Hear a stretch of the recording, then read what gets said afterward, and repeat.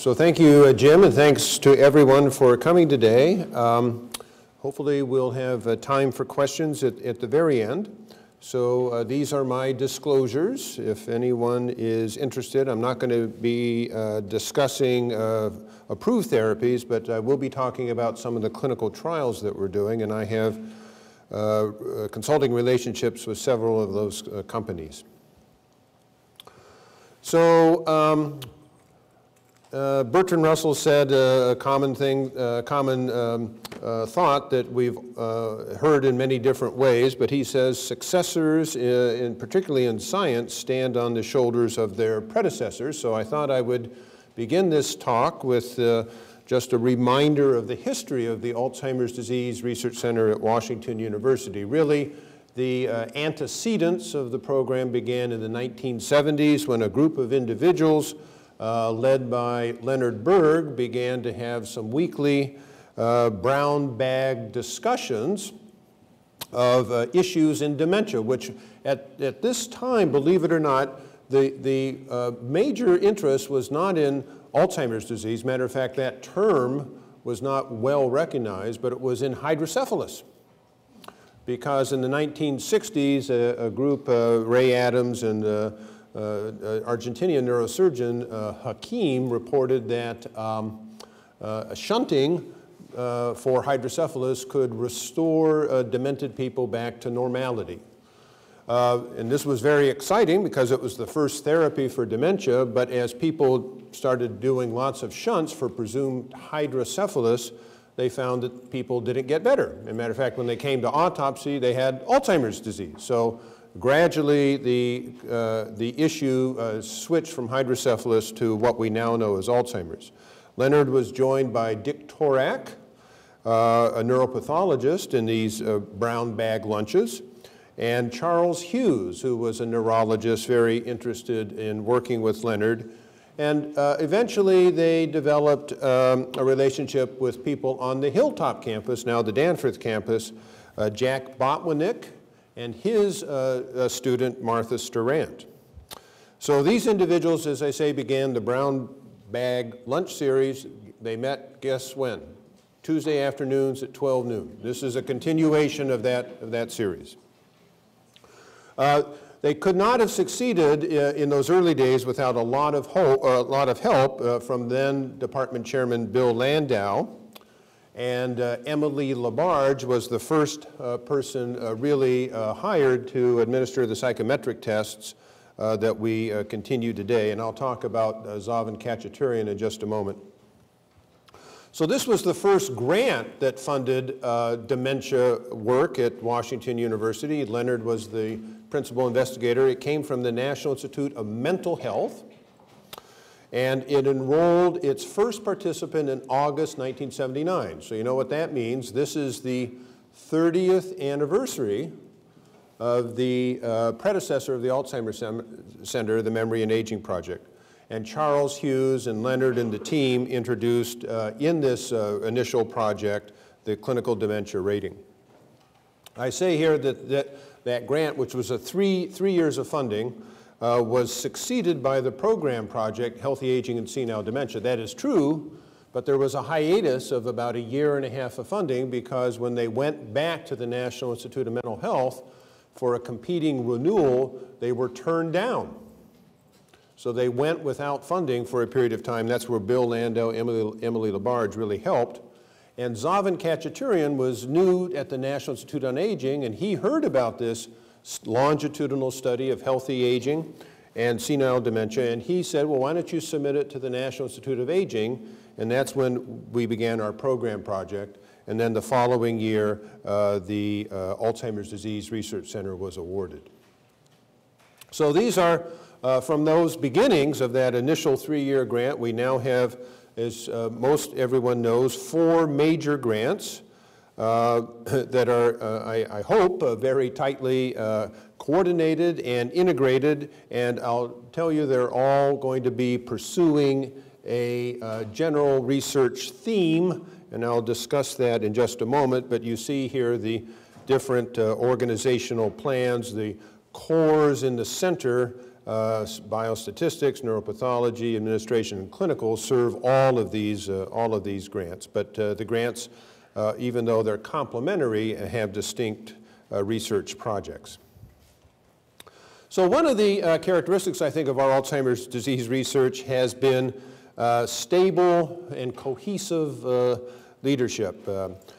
Sometimes we've been more cohesive than others, and other times we've been more stable. But in general, you can see that Jean Johnson, Martha Sturant, Jean Rubin, Betsy Grant, myself have been with the Alzheimer's Disease Research Center from the very beginning. Now, you can say that this is cohesive and stable leadership, or you can say, gee, those guys are really old, but nonetheless, I think that has given us really a fulcrum about which we can continually add and develop and grow other individuals.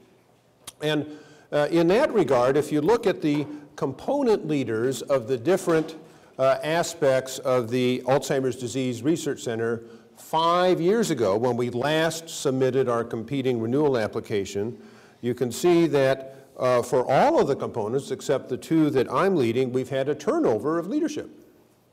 And you may not have appreciated this, and I think that's because the transitions were all very orderly and very successful. And I think, again, that's an idea of where we can bring along the next generation of leaders to take on increasing leadership roles. And I think that's a real tribute to the Alzheimer's Disease Center as a whole.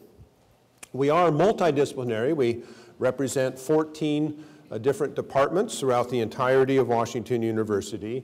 And we're interdisciplinary. That is, our questions, our research activities cut across and integrate different disciplines.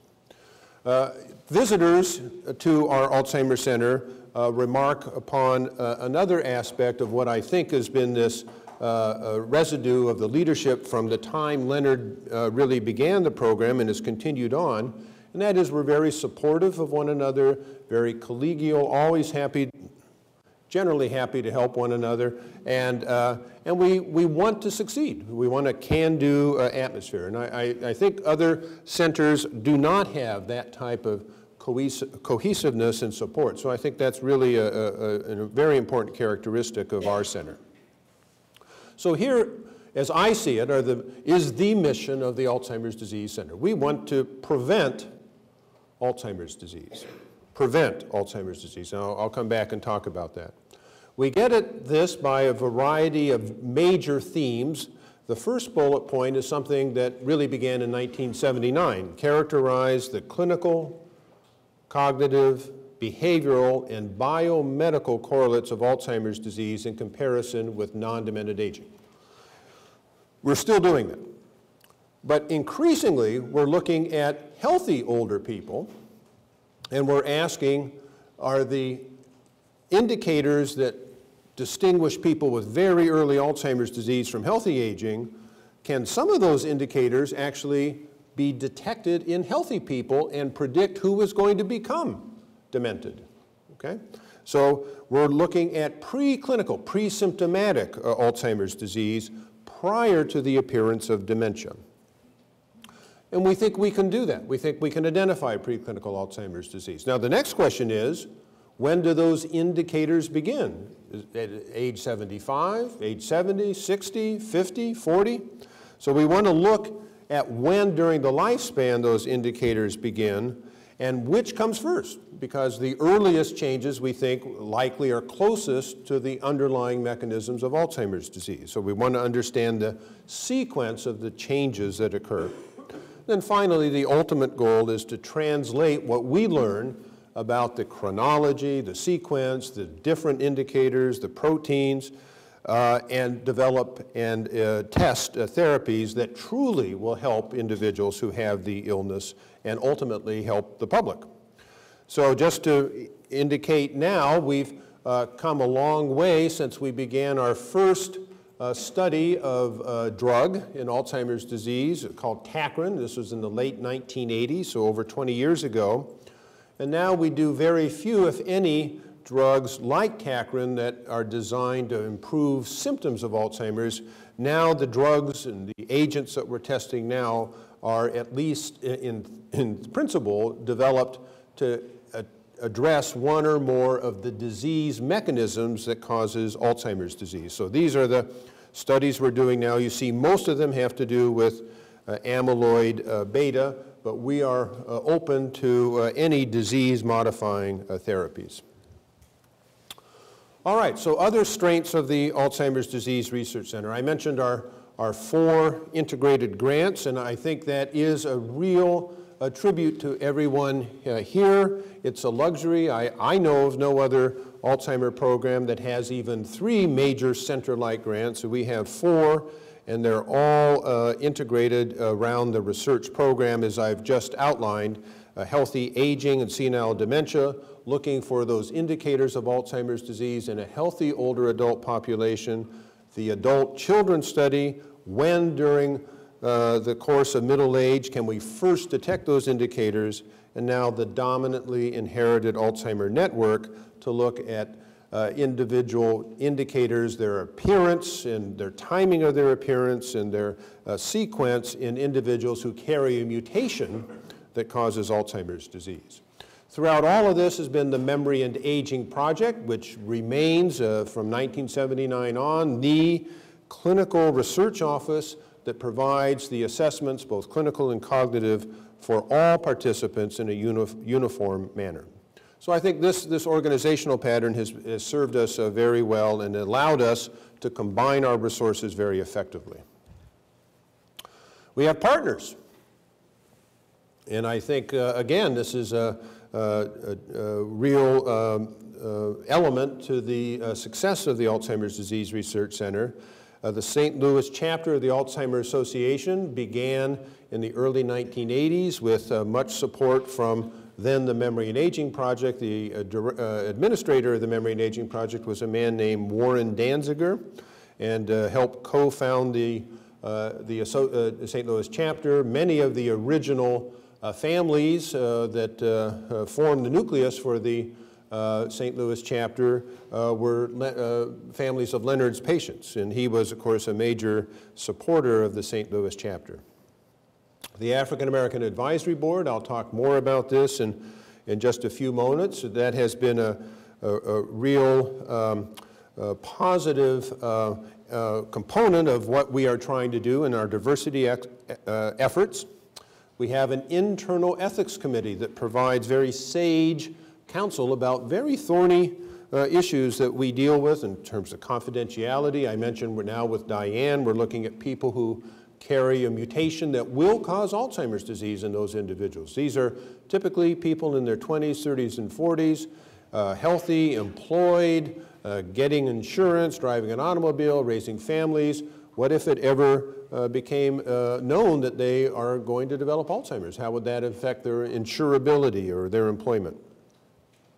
Friedman Center for Aging, many of you know, is a parallel program that is university-wide, that is focused on how we can improve a healthy life for healthy older adults so they can remain productive and engaged.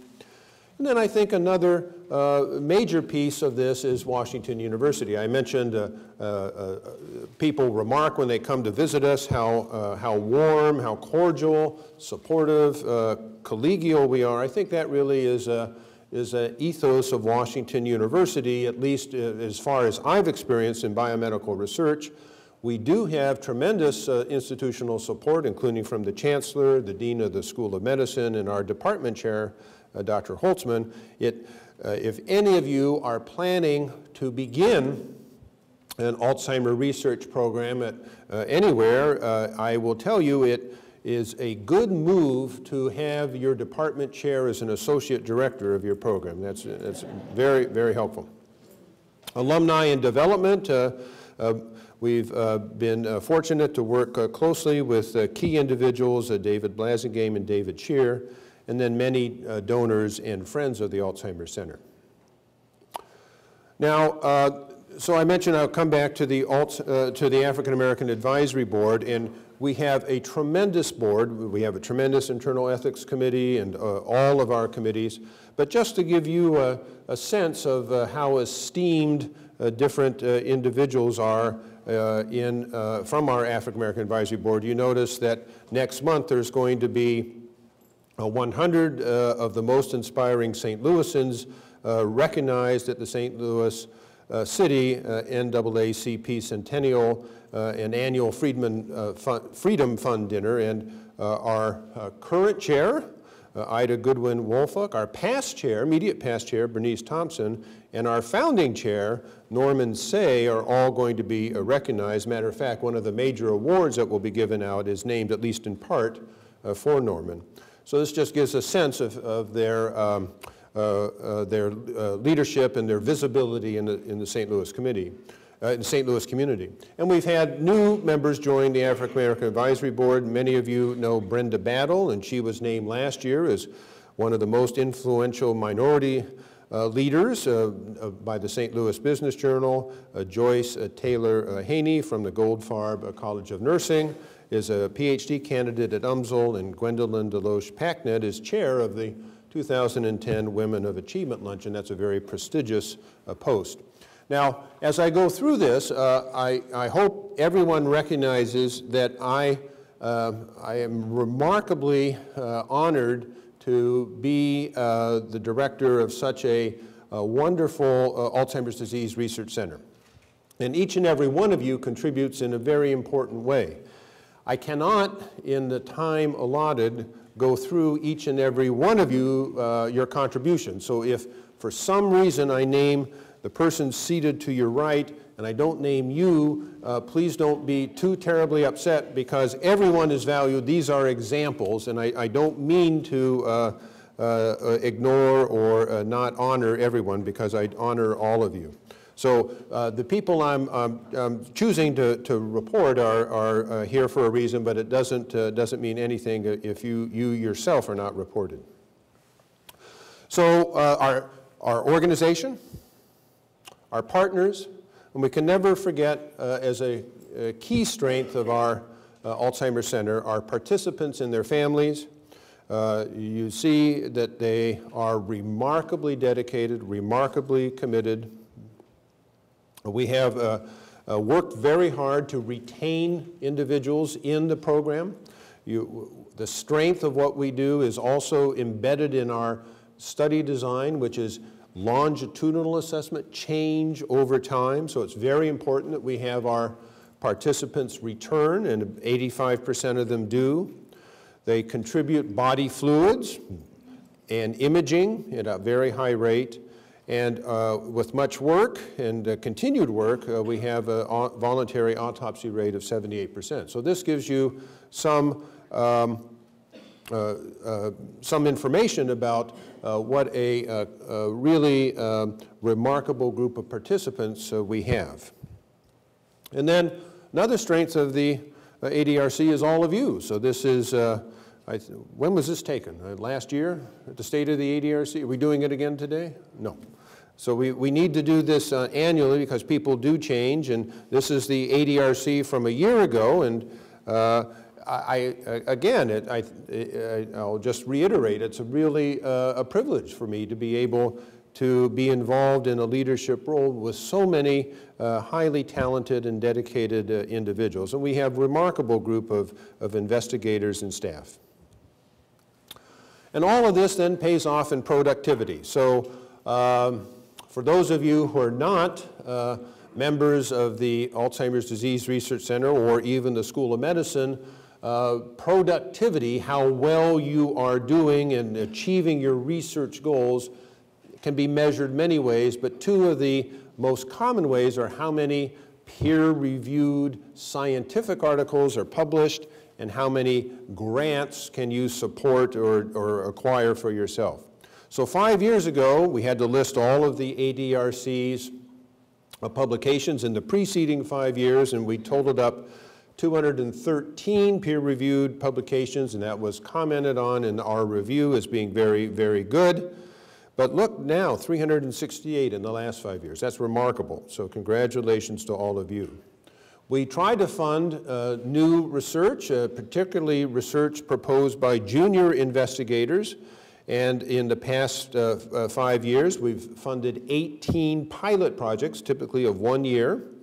And they already, in 5 years, have resulted in 20 peer-reviewed publications. And look at the remarkable success that our pilot grant awardees have had in generating their own grants, including 11 R01s. That's really remarkable. $18 million have come from our investment in the pilot grant program, when the pilot grants are something like $35,000 for 1 year, and look how they pay off down the road. And 2 of our pilot grant awardees are actually leading scientific projects in the competing renewal of our Alzheimer's Disease Research Center. Again, for those of you who are not always aware of this, the National Institute on Aging, which is part of the National Institutes of Health, funds all of 4 of our major grants. And each of those grants periodically, typically every 5 years, has to be completely rewritten, re-reviewed before we're extended for another 5 years. So I'm very proud to say that our original 2 grants, Healthy Aging and Senile Dementia, the program project started in 1984, and the Alzheimer's Disease Research Center started in 1985, have been continuously renewed every 5 years by the National Institute on Aging. That's remarkable. So now we're entering, for example, for Healthy Aging and Senile Dementia, years 26 through 30 of research support. And we've just this month put in our application for another 5 years of funding for the Alzheimer's Disease Research Center. And if we are successful, and we will be, that will start next May. Productivity continued. I'm not listing all the affiliated grants. There are many, but just to let you know that we support over 200 different research studies by providing either data or tissue or participants in the neuropathology. So you can see over 200 grants are supported by the Alzheimer's Center. And in addition to our research mission, which is developing the strategies that ultimately will help us prevent Alzheimer's disease, the other mission of the Alzheimer's Center is to encourage, foster, promote, stimulate Alzheimer's research at Washington University. We may not be doing it ourselves, but we're supporting these individuals, and we've been, I think, remarkable in doing so. Neuropathology Core has distributed tissue to 30 faculty, both within and without Washington University, and the Genetics Core distributed DNA and other data to 80 investigators. Randy Buckner, when he was here, along with Dan Marcus, developed the open access series of imaging studies. These are MRI scans protected against any clinical information to prevent identification of the participants that really run the age spectrum, but many of them are of ADRC participants. And after Randy left, Dan has been leading this, and this is available to anybody. So anybody can get data from scans throughout the lifespan, and now we're getting longitudinal scans, so people can look at whether there's change over time in an 85-year-old, and then scanned again at 87. Is there change over time in any brain region, free of charge? Don't even have to get permission to do so. So this is remarkable data sharing. And then our education core is also remarkable. You can see that in the past 5 years, they've been training over, providing educational forums and training to over 19,000 individuals, both the public as well as professionals. And we're very proud of training. I indicated, but let me re-indicate that one of our missions is to bring along the next generation or generations of individuals. Part of that is our fellowship training program. We've been remarkably successful. Jeff Burns, many of you remember, has already been, he was left here about 5 years ago, was appointed as assistant professor of neurology, and now is promoted to associate professor. Randy Bateman just finished his fellowship 2 years ago, already as assistant professor. Nupur Ghoshal is our current postdoctoral fellow, and she will get a faculty appointment in July.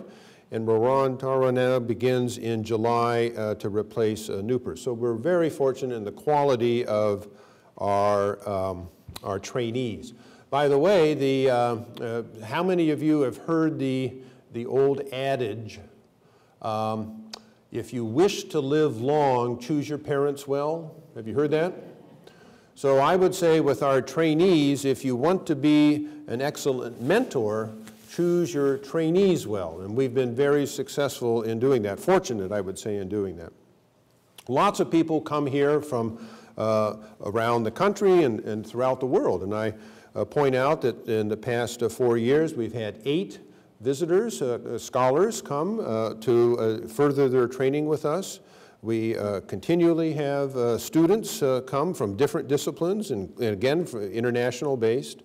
And we have, we're often the sort of gold standard Alzheimer's center, if you will, for centers that are in trouble and want to see how a successful center runs or a brand new center. And next month we're going to be hosting a brand new center at University of Wisconsin in Madison, going to come and do a site visit, spend a day and a half with us to learn our operation.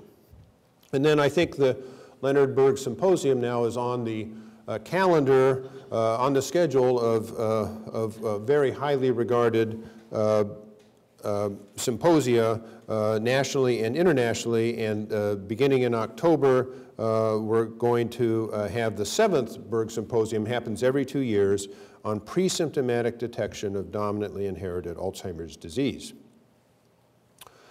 World leaders, you know, I think we all feel pride in our center. We're from the Midwest. We tend to be modest. We struggle to say these things, but I think we are world leaders. And there, I said it. I got it off my chest. So sometimes I think we don't, let's see how to say this. We could be more aggressive, perhaps, in promoting what it is we do and how we do it. Sometimes I think we're content to do very good work, write very good manuscripts, publish in very good journals, and let that do the trick. But I think unfortunately it takes more than that. You have to present at different meetings and continually present to get your point across. Otherwise, we're sometimes not always taken as in the light that we should be. But we are world leaders in characterizing the earliest symptomatic stages of Alzheimer's. I just mentioned 2 manuscripts that I think have been very influential in that regard in the past several years. We're also the world leaders in identifying preclinical Alzheimer's disease. So this is Alzheimer's disease beginning in the brain in healthy people. They have no symptoms of memory loss, no dementia, no problems. But the idea is, if they continue to live and those Alzheimer lesions continue to develop, that they will develop Alzheimer's. So this is a way that we think we can begin to predict individuals who are in good health but are destined to get Alzheimer's disease. And ultimately, of course, we want to identify these people with high reliability and accuracy to ultimately provide them with therapies that might prevent Alzheimer's. So we are, again, I think, my opinion, the world leader in preclinical Alzheimer's. Joel Price and I had a very productive collaboration for almost 20 years, and a new paper from Joel and a group of us just came out just a month or so ago. The neuropathology of non-demented aging really replicates work that Joel and I have been doing for many years. Biomarkers, and antecedent biomarkers means a biomarker is a test for Alzheimer's disease, and antecedent means before dementia. So again, this gets right at the heart of preclinical Alzheimer's disease. People who have Alzheimer pathology, what test can we use to detect it before symptoms? Because now we have to wait to diagnose Alzheimer's disease when people are demented. We think that's too late for truly effective therapies. Amyloid imaging, Mark Minton, the imaging group, had a very influential paper in neurology. It's 2006, not 2009, about PIB imaging, amyloid imaging, plaque imaging in people who are healthy. Alison Goat and the genetics core are looking at cerebrospinal fluid, factors, markers of Alzheimer's disease, in this case, a level of a protein tau, to help identify otherwise undisclosed genetic factors that can lead to Alzheimer's disease. Ann Fagan, Dave Holtzman, very much world leaders in looking at spinal fluid markers of Alzheimer's disease, and recently published a paper that shows in healthy people who have amyloid in the brain. We think that this is not a good thing to have amyloid in the brain, even though the brain may be, the mind may otherwise be healthy. And what they found was a very important finding, that the more amyloid you have, the smaller your brain is. Your brain shrinks if you have amyloid in the brain. So this is an indication that preclinical Alzheimer's disease is not benign. And Randy Bateman, along with Dave Holtzman, Randy has been leading the only method in the world is right here at Washington University to allow evaluation of drugs that are supposed to affect whether amyloid, this protein we think is at the heart of causing Alzheimer's disease, can be affected in terms of how much is produced or how fast it's cleared away from the brain in living people. And Randy just has a paper that looks at a drug, a gamma secretase inhibitor. Does it actually have the intended effect on amyloid production? A very important study and very important method. And then preclinical Alzheimer's disease, once again, how is it that people can tolerate all that amyloid pathology in the brain without having symptoms, at least for some period of time? And Kathy Rowe has been interested in this idea of reserve, people who have brains that work really well or really big brains may be able to tolerate that pathology longer before they ultimately dement. So she's been looking at issues related to cognitive reserve. Honors, well, so tremendous organization, tremendous participants, tremendous partners, tremendous faculty and staff. All of this leads to productivity and to recognition. Our clinical faculty practice, the Memory Diagnostic Center, consistently rates in the highest echelon at Washington University Medical Center in terms of patient satisfaction. It is a really remarkable how many of our Memory Diagnostic Center physicians are rated very highly. But of those of you physicians who are here and are rated very highly, we all know that none of that would really come to pass without our Memory Diagnostic Center nursing staff and support staff, because it's those individuals, you know, the initial phone call, initial intake and so forth, that really lay the groundwork for our positive experience by our patients. Gene Rubin, who's been with the ADRC since 1985, last year was honored by Washington University School of Medicine with an Alumni Faculty Award. Judy Leipoltz, who I have to say is sort of a camera hog. She always is trying to get in the limelight, and she was named as a star performer in the Department of Neurology, and very deservedly so, because she has been a real tremendous behind-the-scenes person to make everything work. And then Virginia Buckles has recently been profiled in the Washington University Record for the excellent work that she does. Dave Holtzman is just been elected to the Institute of Medicine of the National Academy of Sciences. This is very prestigious. I think be very difficult for an MD to have a higher honor unless it were a Nobel Prize. This is really remarkable. So he is now at the IOM. And you probably know that U.S. News and World Report comes out every year and lists best hospitals.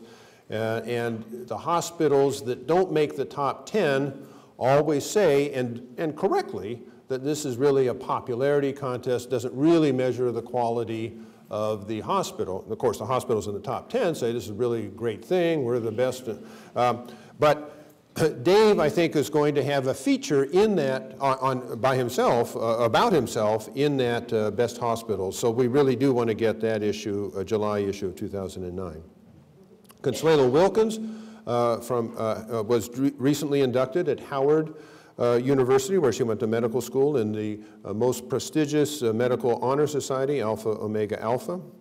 I've been tapped to give a named lecture at the American Neurologic Association this October. Rawan, who I mentioned is coming on as fellow in July, is just finishing up her neurology residency here at Washington University in Department of Neurology. And each year, all the neurology residents across the nation take an examination to make certain that they are accumulating, assimilating all the knowledge that they've learned during their training. And for 2 years in a row, she has scored 100%, the highest score possible. No one else has gotten 100%, so she's at the top every year.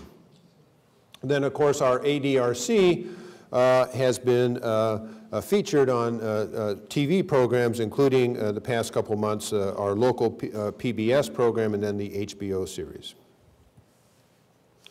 Nigel Cairns was elected Fellow of the Royal College of Neuropathologists in the United Kingdom. I was honored in February to go to India in Chennai, the former Madras, to give the 29th T.S. Srinivasan oration. It was a very illuminating experience for me. Influence. We have a remarkable influence, even though we're quiet, modest Midwesterners. We have a remarkable influence. We do a lot of things. So the Alzheimer's disease centers, there are 29 funded by the National Institute on Aging, have a number of important missions to do in aggregate. One of them is to identify and develop and implement an assessment for all individuals who come to all the 29 centers for their evaluation to develop a standard database that everyone can use. So everyone is using a uniform data set. It was developed by a clinical task force that I chair from all the Alzheimer's disease centers. This uniform data set's been, of course, in place since 2005 and is becoming a very important product of our work. It's also very important that I was the chair because if I had not, we would be doing our clinical assessments in a very different way. Because I think I mentioned last time, most centers do not routinely evaluate informants. For healthy people, they don't have informants. And the neurologist or geriatrician or psychiatrist has very little involvement other than doing the physical neurologic examination. Most of it is done by nurses, assistants, and neuropsychologists. So we would, if we weren't leading it, it would be very different. Now, don't you think all these other 28 centers are so grateful that they get to do it our way? Jim Galvin, since last September, has been elected the chair of the Education Corps Steering Committee. For some reason, I'm on 10 external advisory committees out of these 29 centers, and for some reason I chair each of them, so we again have a lot of influence for all of those centers. Allison also serves on a couple of external advisory committees. I'm just finishing up my fourth year on the National Advisory Council of Aging. This advises the NIA, National Institute on Aging, and I have a number of roles there, including chairing the program, what goes on at our 3 council meetings a year, and reviewing their intramural program as well as the Division of Neuroscience program. The Division of Neuroscience is what funds us. Allison and I are on the Medical and Scientific Advisory Council for the Alzheimer's Association, and I'm unfortunately playing an increasing role in the American Academy of Neurology. Well, this is a snapshot of our participants. So we have 450 people, 60 and over. We have 2 additional samples, the adult children study, younger, middle-aged, healthy people, and just beginning to enroll our Diane individuals, even younger yet. But this is our core group that we see annually, 450 individuals. You see, on average, they're in their mid to late 70s, generally well-educated, more women overall than men. African-American representation is increasing, still below the 18% of the greater metropolitan St. Louis area, and many of these people are really performing very well from a mental standpoint, cognitive standpoint. These are the diagnoses. You can just look at the total. The important thing is consonant with our research goals to look at indicators for Alzheimer's disease in people without dementia, we now have gradually over these last 5 years progressed so we see many more non-demented people than we see demented people. So that's the bulk of what we see now are healthy older individuals, and we focus on Alzheimer's disease so we have few individuals who have non-Alzheimer dementias.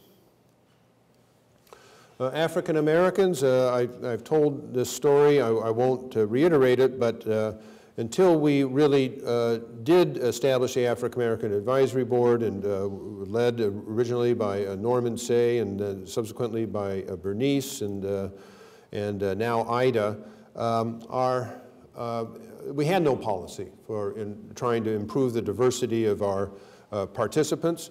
But we've made a great deal of effort. We've been led by many dedicated people at the center, Tom Muser, Jim Galvin now, Barbie, Myrta Spencer, and Monique and Consuelo played tremendous roles. I don't know that Monique has a personal life. She's always giving a talk somewhere on Saturday and Sunday.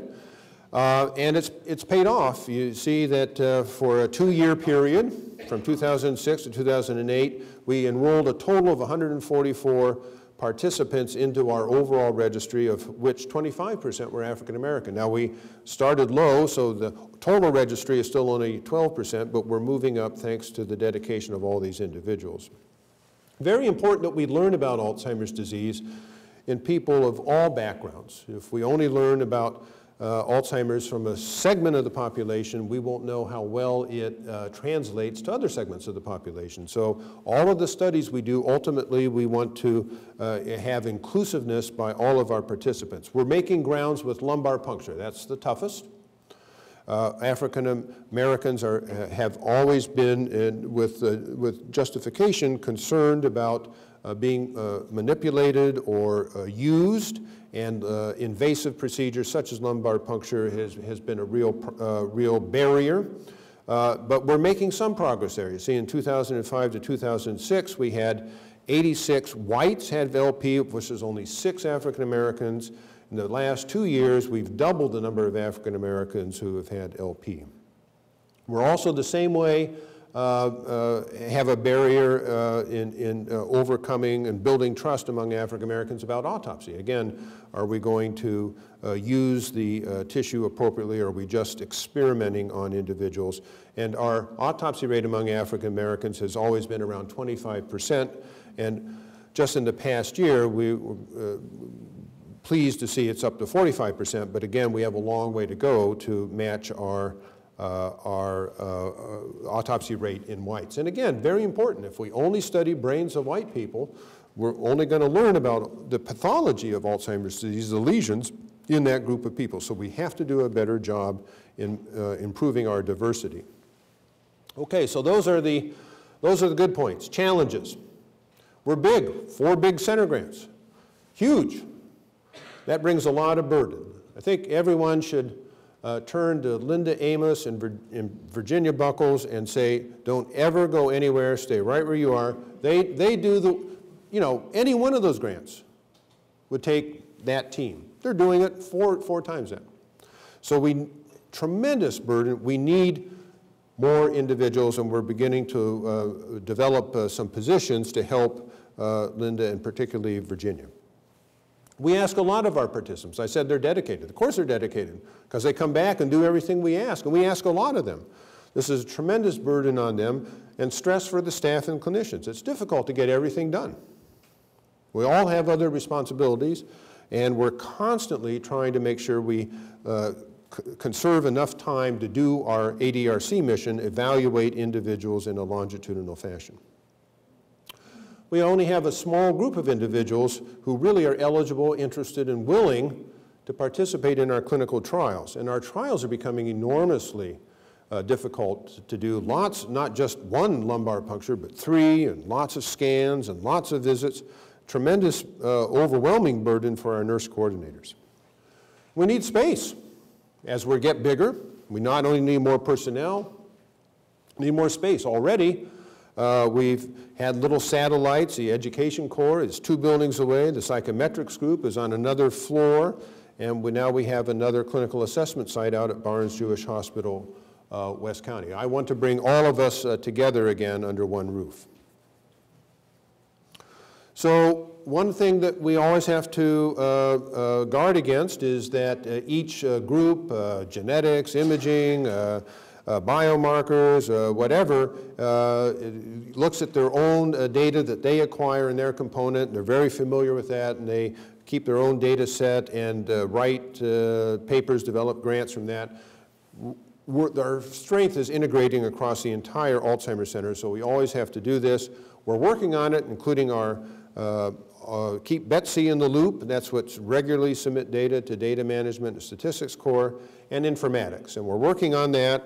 Notice that informatics is near operational on 3 cores, neuropathology, genetics, and biomarkers, and electronic data collection for the clinical core is coming up. Now, the bets are already being placed as to whether electronic data collection will kill me or I will kill it, but we'll see if we can actually accomplish this. And remember in your manuscripts always to cite the relevant grant numbers or foundation support or whatever. This is the way people tally how well their investment is working. Funding, always an issue. It's improved. I'm going to mention this in just a moment. But even though it's improved, every time we get one of these competing renewals, continuously renewed, that sounds great. Now they're coming, we're lopped off the budget requests that we have automatically 18%. It's a real problem. This economic downturn, many of us, I've encouraged many of you to apply to the Alzheimer's Association for funding for grants. And this year, they're not going to be able to fund nearly as many, maybe only half of what they normally do.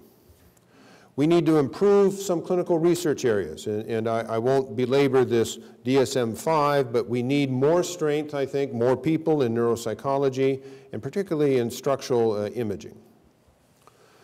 We need to ensure diversity. I mentioned our African-American participants. Of course, that's only part of it. We need to be diverse in our faculty and our staff.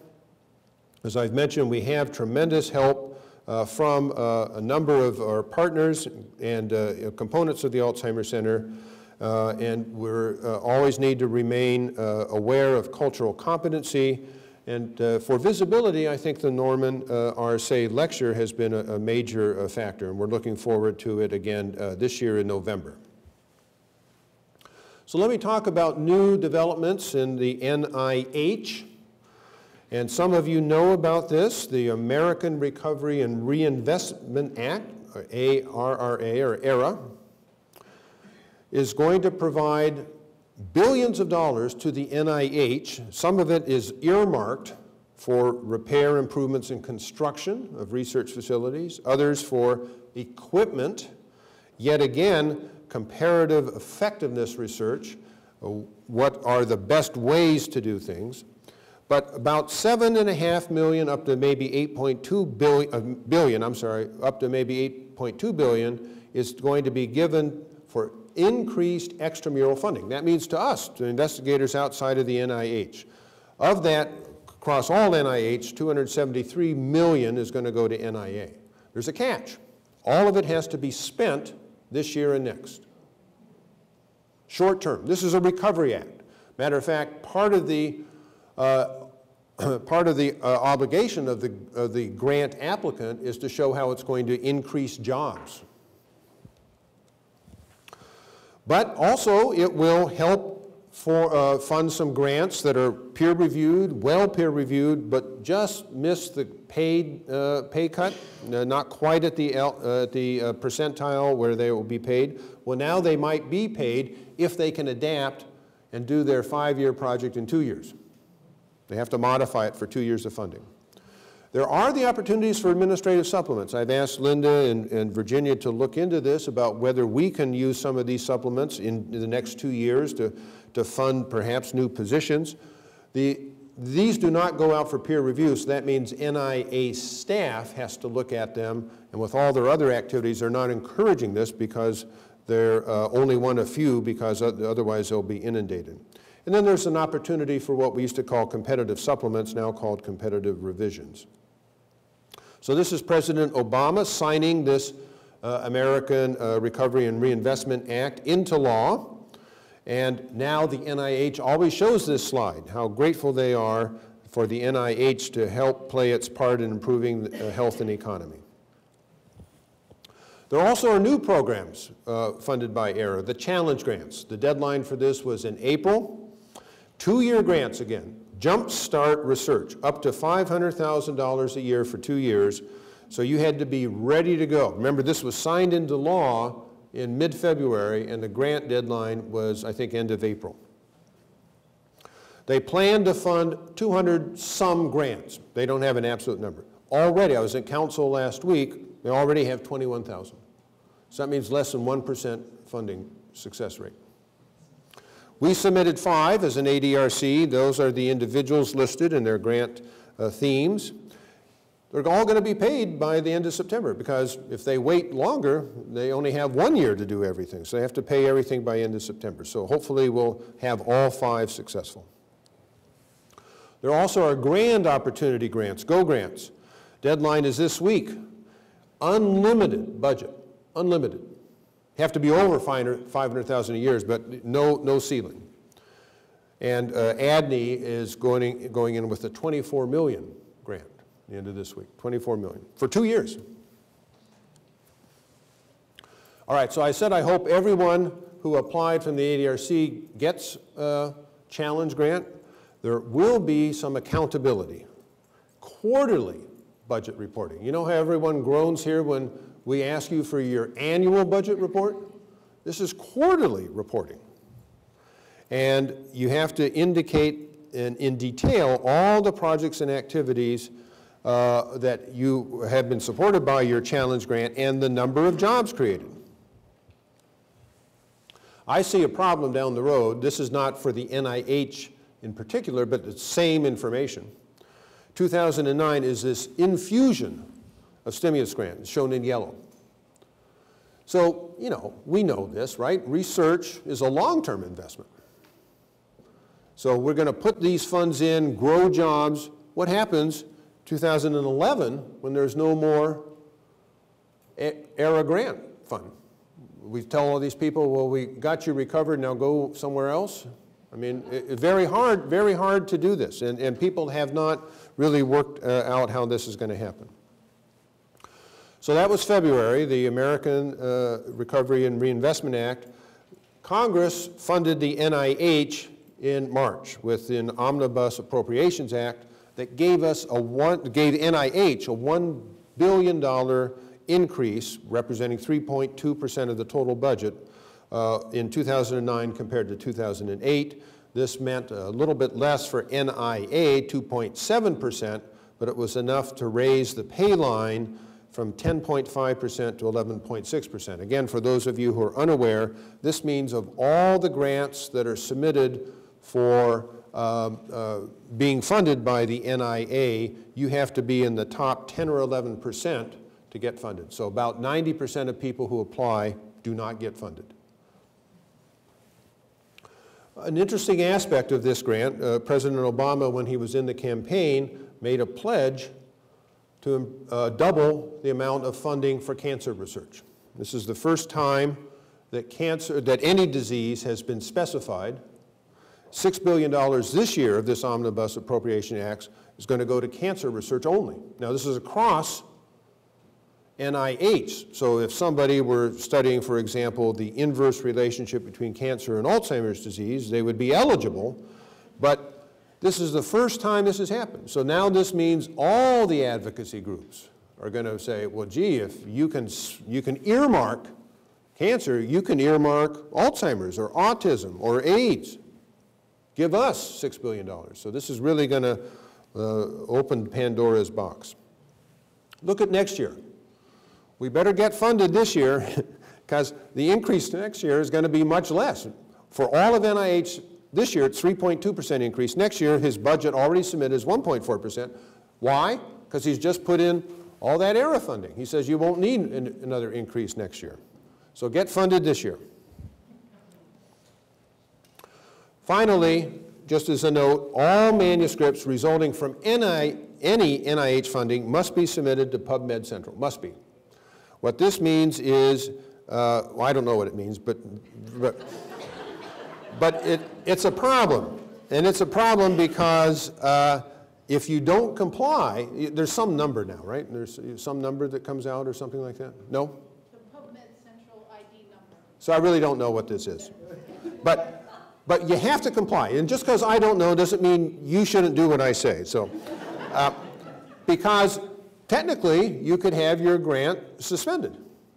But more importantly, if you don't do whatever we're supposed to do, I get notices from the NIA. To John Morris, your recent progress report submission identified papers that have resulted from your NIH award. These citations listed below did not include evidence of submission to PubMed Central. Thus, it's not possible to determine if they're in compliance. So I'm tired of getting these notices. Okay. So do whatever we're supposed to do. All right. So, you know, early symptomatic Alzheimer's disease versus MCI, that debate continues. There's going to be an advisory workshop this June, co-sponsored by the National Alzheimer's Association, about 20 people, I'll be one of them, to determine whether the time is right to revise diagnostic criteria. So hopefully we can make an impact. Research. Our research is shifting to early, even pre-symptomatic detection. Rather than focus only on treatment of dementia, that's when the symptoms of Alzheimer's are established, we want to promote and develop strategies to intervene before symptoms appear. That is, we want to transport therapeutic approach from simply looking at cures of people with the dementia to trying to prevent the dementia. And these are areas, this MCI debate and research on preclinical Alzheimer's, I say we're world leaders. In some ways we're pioneers, but also we haven't really yet, I think Gene Rubin keeps informing me that the world is beginning to come our way and believe in what we're doing, and I think he's probably right.